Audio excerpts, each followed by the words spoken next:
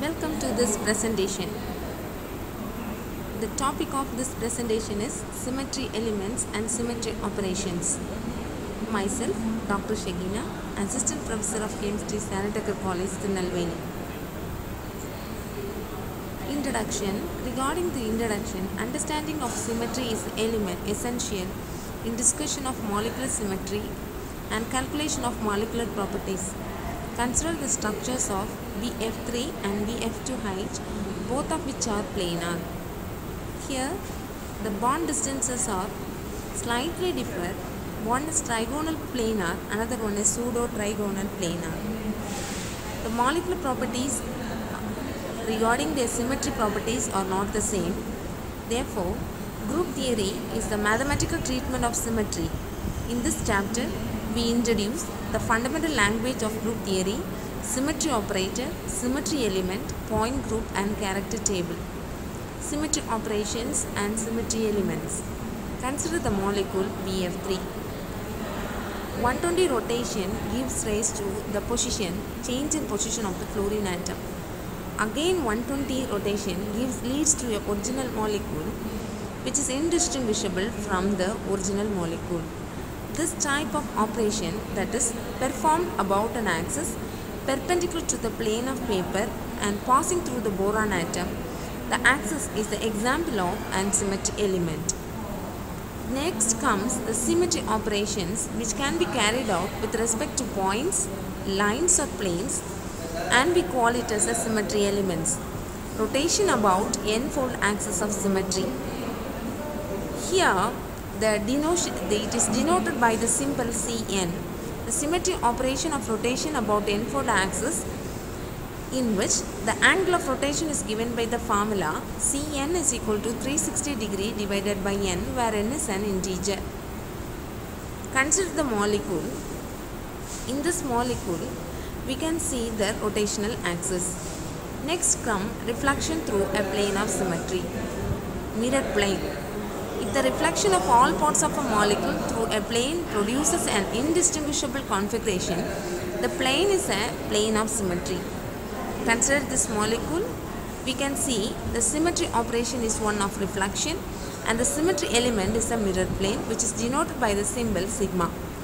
If the plane lies perpendicular to the vertical principal axis, it is denoted by the symbol sigma h. If the plane contains the principal axis, it is labeled as sigma v. Consider the water molecule. Here C1, C2 and the three figures. A special type of sigma plane which contains the principal rotation axis but which bisects the angle between two adjacent two-fold axes is labeled as sigma d. Here next we consider xenon F4, that is xenon tetrafluoride molecule. Here we can see the sigma h plane which is perpendicular to the principal axis C4. Also, this molecule contains two sigma v planes. Consider the C4 axis and one C2 axis. Also, each of the two sigma d planes contains a C4 axis and one C2 axis. In the notation for the plane of symmetry, sigma, that is the subscript h, v and d, stands for horizontal, vertical and dihedral respectively. Reflection through a center of symmetry. The other name of this particular symmetry operation is inversion center. If the reflection of all parts of a molecule through a center of the molecule produces an indistinguishable configuration, the center is the center of symmetry and also called the center of inversion. It is designated by the symbol I. Consider carbon dioxide, benzene and sulfur hexafluoride. All these molecules have the center of symmetry I. Here in this example, 6SN2F2, xylene and hydrogen sulfide, it contains no I. Next, the symmetry operation is the improper axis of rotation, that is rotation about an axis followed by reflection through a plane perpendicular to its axis.